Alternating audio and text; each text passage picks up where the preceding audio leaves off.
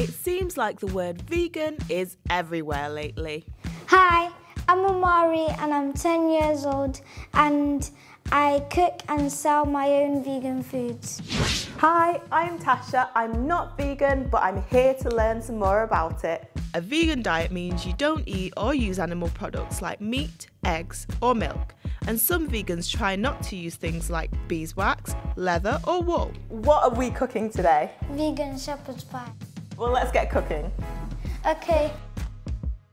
Why did you become vegan? I didn't like the way animals have been treated for food and clothes.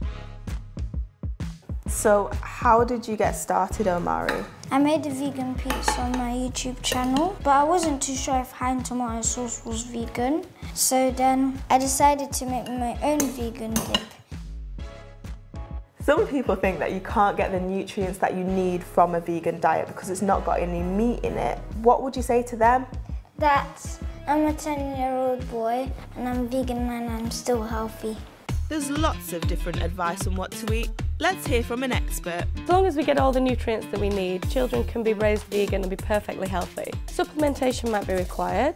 It's important that vegan children get enough calcium, iron, vitamin B12, vitamin D, and good sources of protein. This is the moment of truth. Are you guys excited? Yeah! Okay, let's try the food. What do you guys think? Yeah? It actually tastes like real beef and it's really nice.